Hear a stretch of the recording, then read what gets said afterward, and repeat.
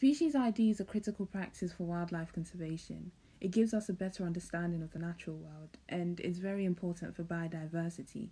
It's been one of my favourite aspects of being a trainee because not only has it moved me beyond looking at my surroundings generally, I've also found that it's a form of artistic engagement that enhances my personal creativity and mental well-being. Here's a species ID poem I wrote for children about the Blue Emperor.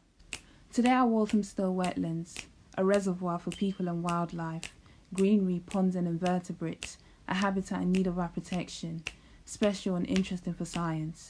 We came across a large dragonfly, so we stepped closer to observe. The apple-green thorax and bright blue, black line running down its abdomen.